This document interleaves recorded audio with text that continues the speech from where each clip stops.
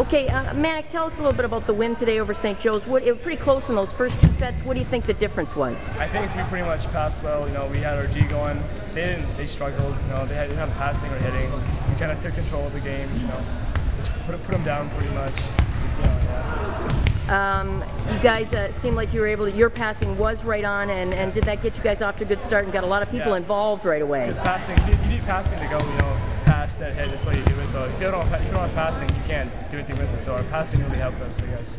Now both your teams had come in 3-0, so a bit of a rivalry there. Was there anything at stake? Sure, we knew it. We both know we're both top 2 teams. You know, they got the offense, we got the offense. So we knew it was gonna be a good match. You know, they wanted it, we wanted it, but I guess we got lucky and got the win.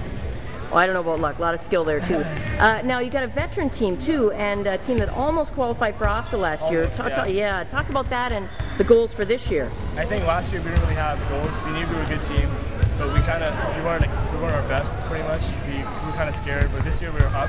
Like we wanted this year. We want to go far this year. We have a lot of we want to get to OFSA this year. That's our main goal.